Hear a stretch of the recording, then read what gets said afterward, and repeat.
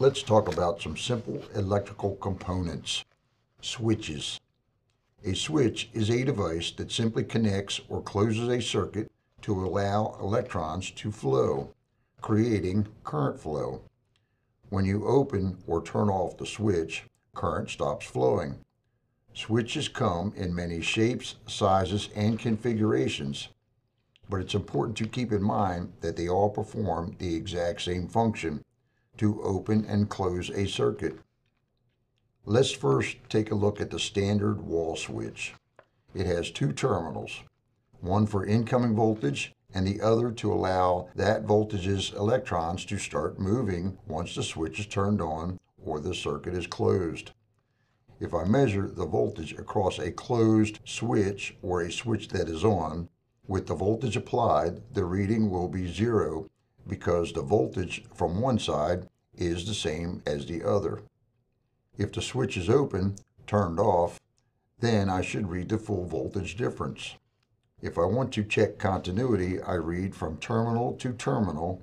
The switch should read 0 to half ohm. Anything higher than half ohm on a closed switch, then the switch is bad. Let's look at some other switch configurations. Toggle switches and rocker switches. Internally, they work the same. When we turn the switch on, there is a copper slide that moves over two contact points connecting them. When we turn the switch off, the slide moves away, disconnecting them. This is a single pole, single throw switch, meaning it has one circuit and one connection point. Many switches have more than one circuit built into one switch housing. Some have two or more. The most common switch is the double pole, single throw, meaning when I move the switch in its one direction to turn it on, it closes two individual circuits. Internally, the two circuits are not connected. If we have two circuits but the slide makes contact in both directions, this is a double throw, making it a double pole, double throw. A three-way light switch is a good example of a single pole, double throw. Again, many switches have many configurations. To test a switch, look at the action of the switch. You can do an ohm reading on the switch to see if you have good continuity, meaning little to no resistance. A good switch will read half ohm or less when it is closed. Magnetic switches or reed switches. There are many types of magnetic switches. They are usually used as a safety device or a measure of some type. Let's take a look at some. In the work I do, the most common is the magnetic door switch. In dishwashers, it's a safety to keep the dishwasher from coming on if the door is open. In commercial freezers, it turns off the refrigeration system while the door is open. Here's how they work. Inside the housing is what's known as a reed switch. When a magnet is placed near the reed, it pulls the switch closed. When the magnet is pulled away, the switch opens. These are typically part of a lower voltage control circuit. Aha, a new term. I will talk more about control circuits when we talk about transformers. Float switches are also a magnetic reed switch. The ball or float contains the magnet, and the stem has the switch built in. It is important to make sure you don't reverse the mounting of the float ball, as this will likely change how the switch works. Typically, when working with reed switches, they are normally open. When you put the magnet near them, they close. There are normally closed switches available, like your door alarm on your house. When the magnet is near, it's open, and when it is pulled away, the switch closes, triggering the alarm. Note, I am not saying all alarms, but at least mine. Micro switches. You will find micro switches in many types of equipment. They are in microwave ovens as door switches, ensuring the microwave does not come on when doors open. They are used in many door switch applications like commercial convection ovens and industrial equipment.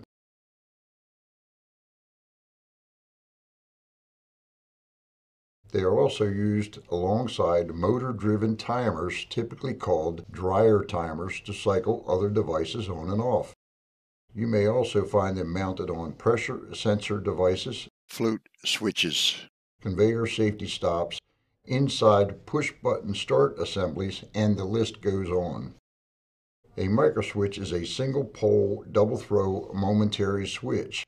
Not all applications use the second throw, but they all are internally designed the same way.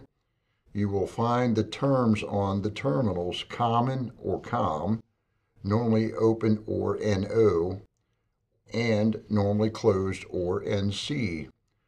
Momentary means it has a spring in it to return it to its original position while the actuator is not being depressed. On the terminal connections, common means it connects to the other two terminals depending on the position of the actuator. With the actuator not depressed, the normally closed is connected to the common. With the actuator not depressed, the normally open is not connected to the common. When we depress the actuator, now the normally open is closed and connected to the common, and the normally closed is open and not connected to the common. Remember this because it's actually how relays work also. The nomenclature refers to when it's not actuated. Mechanical thermostats. We are going to discuss mechanical thermostats, not electronic or solid state.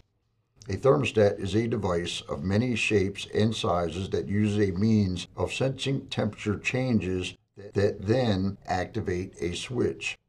Some use spring steel that changes its tension as the temperature around it changes.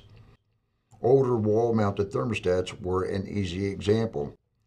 There are commercial warmers that use limit switches made of spring steel that perform the same function except in reverse.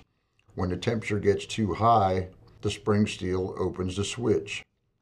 Others use oil-filled capillary bulbs to sense the temperature. The oil in the bulb expands or contracts based on the temperature surrounding the bulb. The oil pressure in the bulb sends pressure down the capillary and into an expandable diaphragm that is in contact with an actuator on a small switch, and yes, it could even be a micro switch. You can find them in both hot and cold applications. A high limit switch is just a thermostat, but you may have to actually manually reset it. Testing one is the same as testing a standard switch. You put a meter across the leads to see if you have continuity of a half ohm or less when it's supposed to be closed, and infinite ohms if it is supposed to be open. The temperature set point dictates that. Most thermostats have a differential built in, so if you are set at 75 degrees, it may cycle on and off in a 6 to 10 degree swing. It won't be exact. Some have adjustable differentials. Keep in mind that electronic thermostats are just electronic switches turning something on and off, but using different means of measuring and usually having some type of relay on the temperature control board.